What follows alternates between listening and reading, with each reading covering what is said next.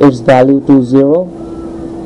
Well, and we have set the data direction register DDRA to 0xFF. That means they are set as output.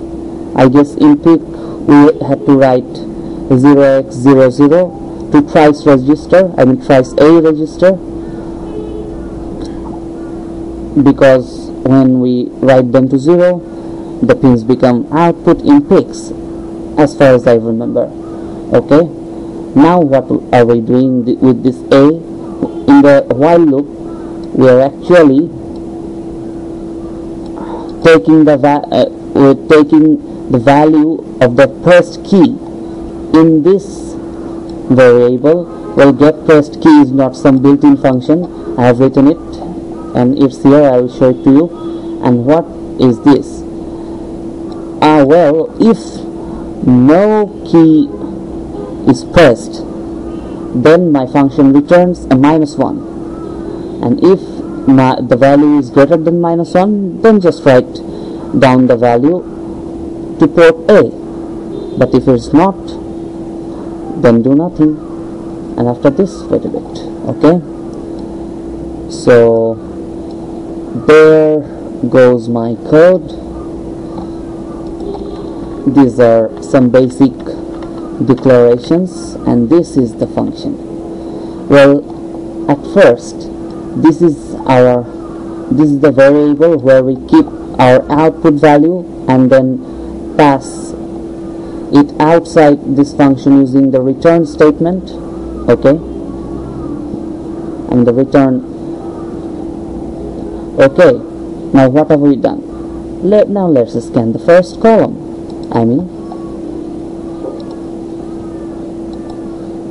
This column. What have we done? DDRB, we have set all the pins here in high Z state and this one to output. Why? Because in usually every microcontroller, when you set the data direction register to bit to output and you write nothing in the port register, this is the port 0, this is the pin 0 of D, and this is the pin, and this is also the pin 0. As you can see, I have set this to output and this to 0. That means it will remain low. And what have I done here? Well, these two, you can see here, these two are the second and third columns, and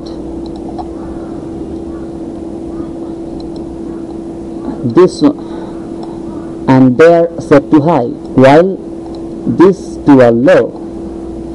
What does this do? Well, I have mentioned it before. It enables the pull-up, and these are our 4 input pins, through which we are taking the inputs, and they are also set to 0, 0, 1, 1, 1, 1. That means we have enabled pull-ups there too. Okay, now this is a function from the AVR IOH.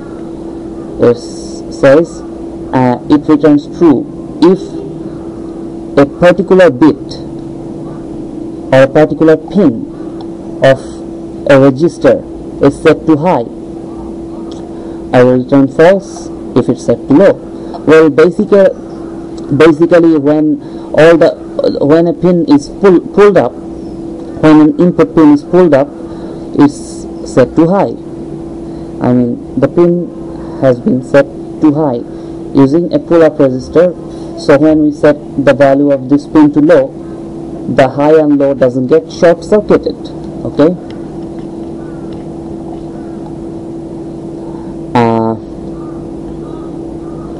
Now, when we have set this to low, and what do we do here? What I told you here, I'm very quickly scanning the pin 4, 5, 6, 7. When this is set to low and these are in high Z state, these are in high Z state, these are pulled up, and this one is low, and I press this button. What happens? This one gets low. How? Well, someone is at the door. Please wait. Okay.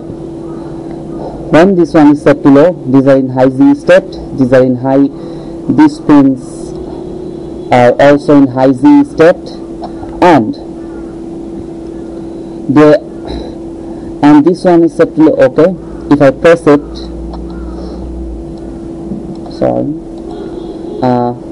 and if I press it, what do I get? A low signal. And here, this was already in high Z state, this was already in high Z state, so no change of logic. So while this column is set to low, and we press any of these switches and we scan them with these lines, what do we actually do? Well, we are actually scanning these 4 rows, and when, say, I am pressing 4 and this one is set to low, I get this value low, so I say aha, my first column was set to low, and when I am scanning very quickly, I have got this one as low, so I must have pressed 4. I mean here I must have pressed this button, and what is this button in this keypad? 4. Okay, and after this, after scanning them, we wait a bit. Well, remember, this delay is very important. If you don't give it, then you won't get a desired output, your microcontroller will go haywire. Okay, now set this to DDRD.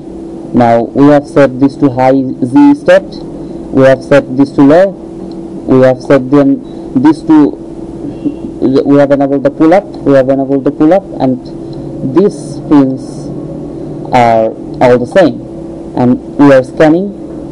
Okay, what happens here? We have set this to low. When we now, if we press this pin, well, no change in logic state. These were set to pulled up, these are also pulled up, no change in logic state. But when we press this, we say aha, my second column is set to low, and we are getting and I am getting a low signal in any of these pins, so I must have pressed 2 or 5 or 8 or 0, and that's what I am doing. I am setting the output value to 2, 5, 8 or 0 using this bit of set, and this means if my bit is set to low, that's why I have used this not signal. Well, if you have tried to do it with peak, I don't know if they have a very useful function like bit is set. You could have done this, like if, I don't know how they describe the pin register, if pin D and 1 shifted to 4, we could have used this line, I guess. Actually, this function is exactly does this. Okay, now after scanning, we just return the output. Now what if I haven't pressed any button? As you can see, while initializing this variable, I have set this value to -1. So if I haven't pressed any button, they remain constant, so this value remains unchanged, and I get the -1 here.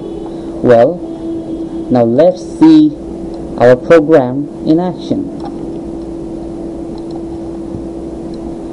Well, I have set this DDR value to output, and he's getting all the signals low, and by default it will give low signal. And what if I press this one? Hey, I get a 1. And here there's 5, there's 4, there's 7, there's 8, there's 9, there's 0, there's 2, there's 3. Well, what am I actually doing? I'm just directly setting these values to this register, and as none of them has exceeded 4 bits, so I can read them with a 7448 BCD to 7 segment decoder, and I can see them in a 7 segment display. And you can see how quickly this scanning is being done. Well, in my code you can see this is a matter of microseconds. Okay, I hope you loved this tutorial, and you will. Oh, I forgot to tell you one thing. Well, have you understood how this reduces the pin consumption? Well,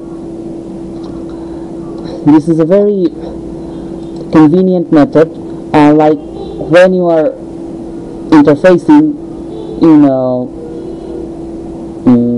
say 20 into 20 keypad to your microcontroller. How many pins do you need? Well, 400. Well, since my knowledge goes, no basic microcontroller has got 400 pins, but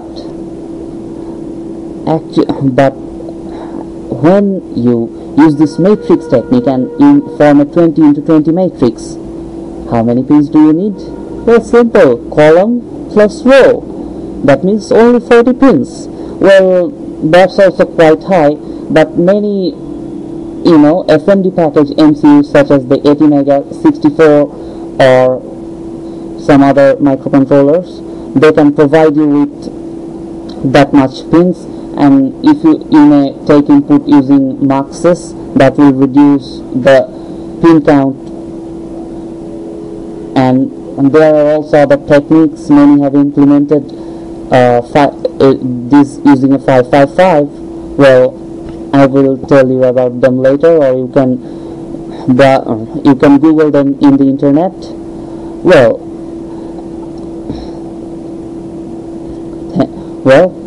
thank you for watching.